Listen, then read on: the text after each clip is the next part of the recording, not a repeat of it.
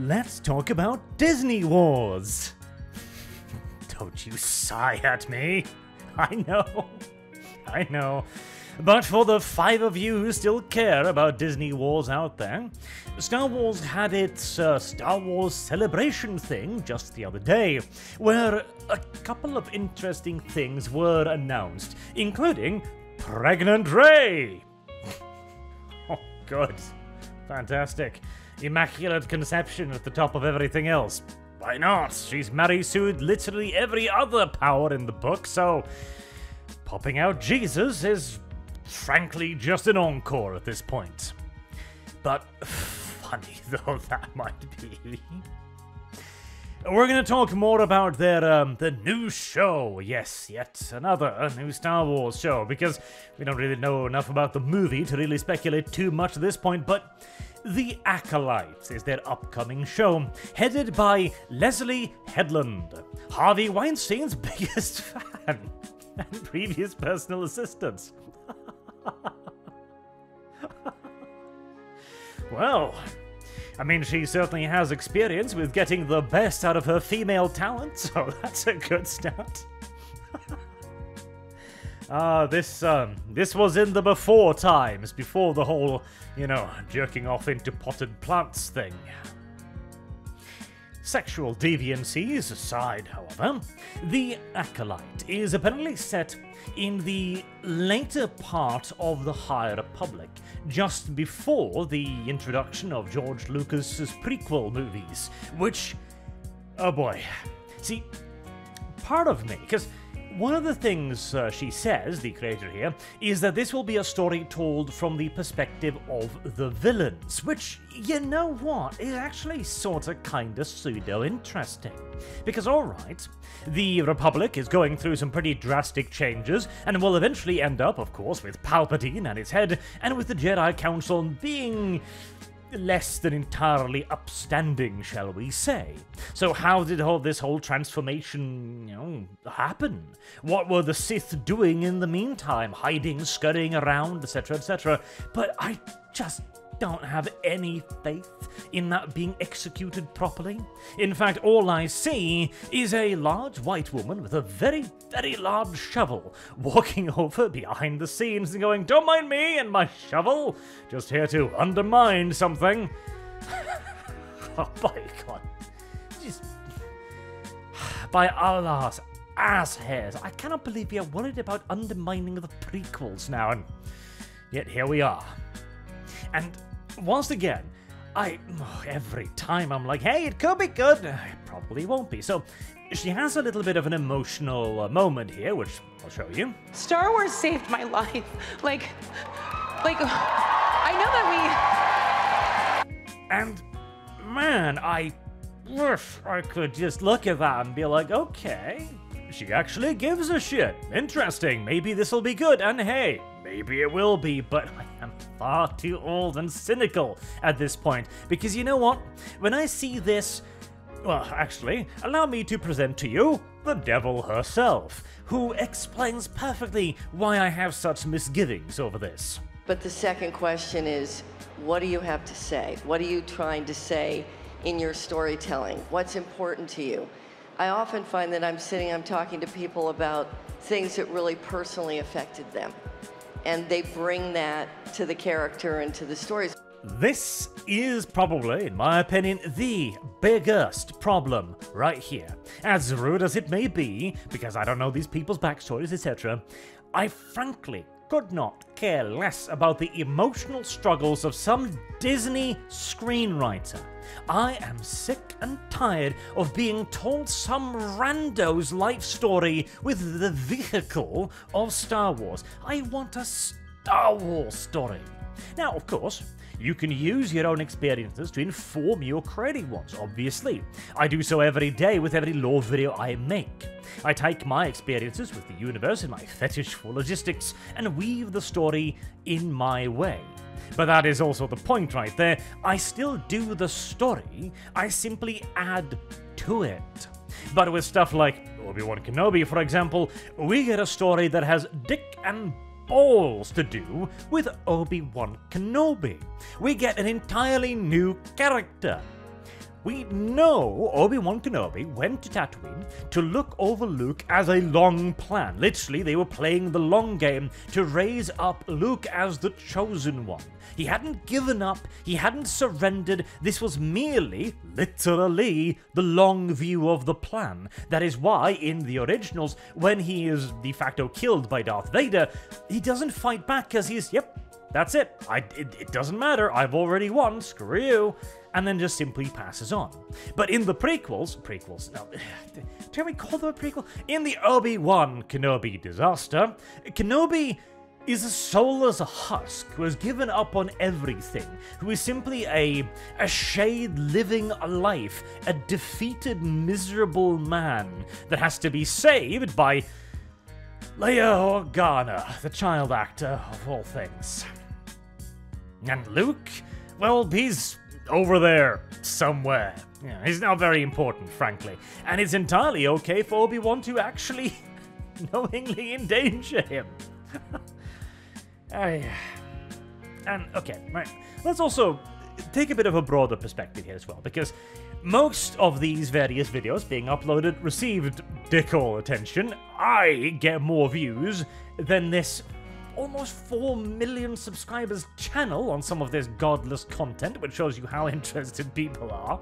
But we get some of the people from the Acolyte as well, including some rather interesting ones, like, you know, God, Superfan. Superfan?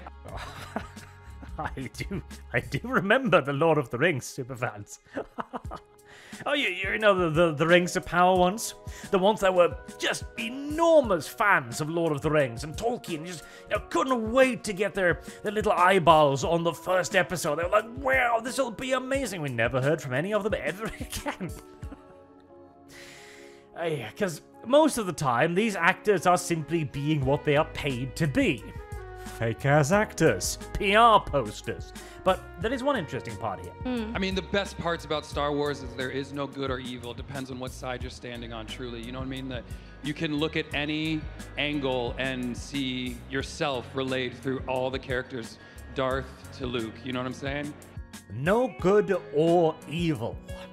This is one of those lines that sound good, and again, PR poster, but it simply isn't true. Star Wars is very much so a universe with good and evil.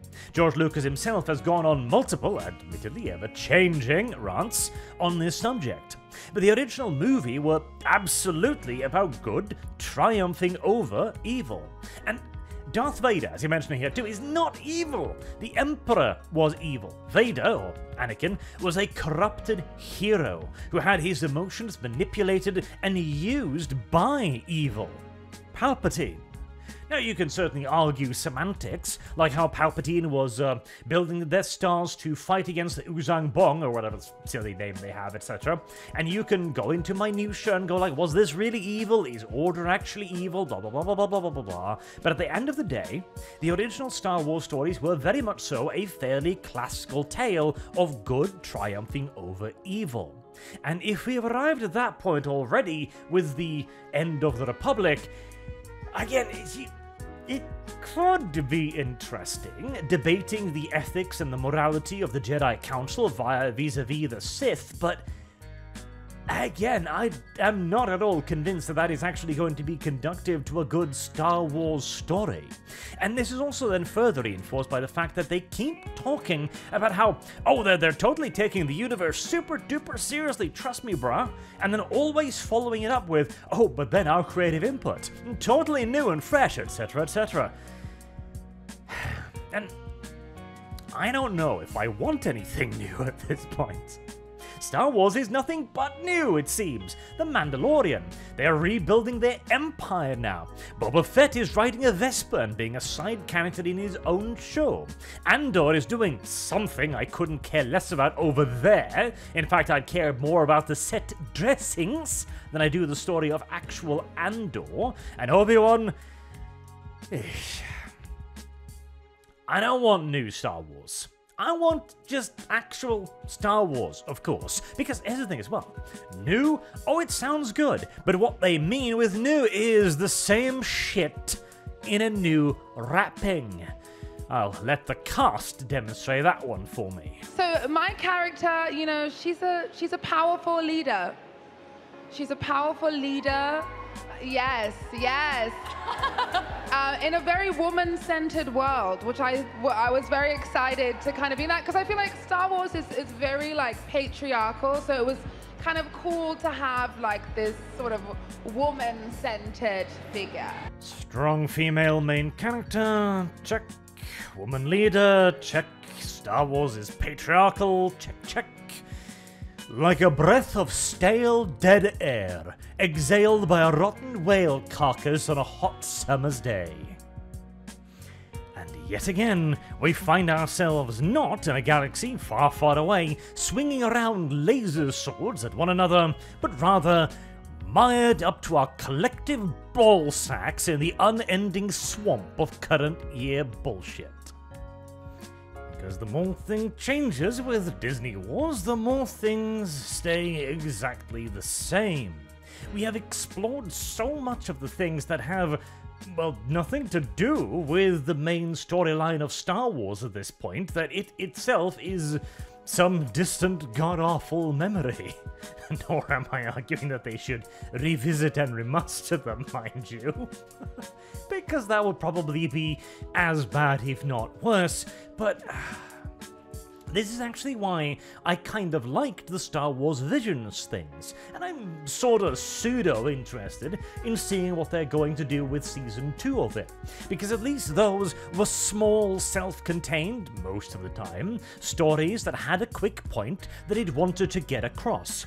And it was simply just goddamn Star Wars stories. It didn't talk about the mental health issues of its creator, it didn't need to worry itself about modern-day bullshit, whether or not Star Wars was political. No, there was a little furry thing who was friends with a Japanese lady who totally wanted to be honorable but thought that the Imperium was pretty good for her planet and so had a falling out with her dad. And now the furry needs to reconcile the two parties somehow. Okay, degenerate, but simple, and I can enjoy simple. There's some laser blasts going back and forth, some pew-pew-pew, some sword fighting here and there. Awesome.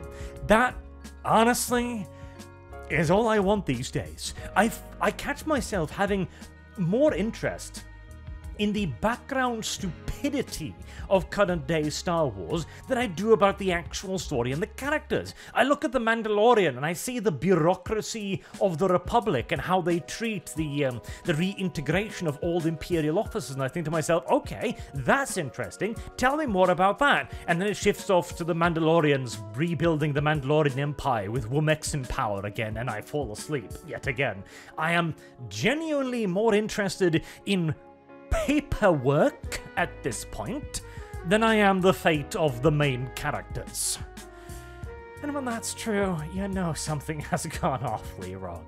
Because the universe of Star Wars is still interesting, but what Disney is doing with it is first-grade snooze material, and somehow I doubt this is going to change that. But I guess as always, we're gonna have to wait and see, and then complain when the time arrives. What do you guys think? Anybody excited for what Star Wars has planned here? Anyone excited for Ahsoka? Oh, I am dreading that one, but hey, at least Disney keeps making all of their slave races be played by black people. Maybe there's hope after all. Disney. Bit of a